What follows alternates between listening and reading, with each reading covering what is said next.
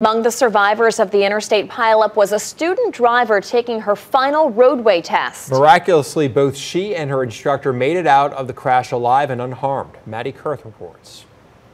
That is the hero. Yes, nothing, not a scratch, nothing. I was sitting here.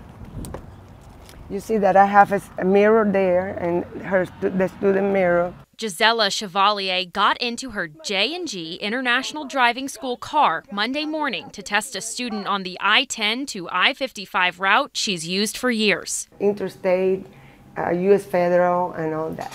So I'm not afraid of fog. So I told my students, don't be afraid of fog. We have to drive on foggy days, on rainy days, so that's okay. The foggy day in question dropped visibility on I-55 near Manchac to 0. Her student driver behind the wheel. In front of their car, a flatbed trailer coming up behind them, a double 18-wheeler. They both slammed on the brake and hoped for the best. I'm very proud of her because she did what we taught her to do, and we are here because she handled it pretty good, pretty brave. Chevalier was happy with her driver, critical of those sharing the road that morning. A lot of cars were passing a little bit of speeding due to the smoke and fog. In my opinion, they were a little bit too fast. A lot of them were with the lights off, and that's why that state trooper was almost going from car to car in his car, telling us, drop the window, hey, turn the lights on.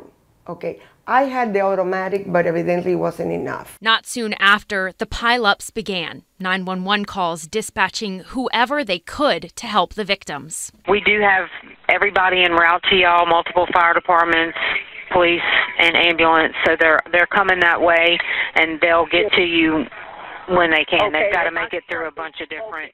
Smashed to no recognition. I mean, they were like nothing. I have multiple units en route. We're going to get somebody en route. Yeah, the original multiple vehicle accidents was reported on the southbound side, near the 15, but now...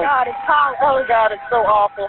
Yes, ma'am. We have several units en route, and we get them out the roadside assistance trucks en route as well, so they might get there before our units start getting you out the roadway. Chevalier and her student spent hours trapped on the bridge. They saw a fire truck driving in reverse to get to victims, first responders getting out and walking when the road was impassable. And when it finally came time to give a final grade, there was no hesitation. She was pretty calm, too. She was at the wheel when all that happened. When we were ready to leave and turn around, I took the wheel because I thought it was too much for her, honestly. But she's a master. She made 100. No doubts about it, okay? She earned it. Chevalier tells me she graduated that driver's husband as well just last week, and she didn't wait long to conquer the fear of riding again. She says another student was tested this morning in that same car on the same route, albeit modified to accommodate for the road closures.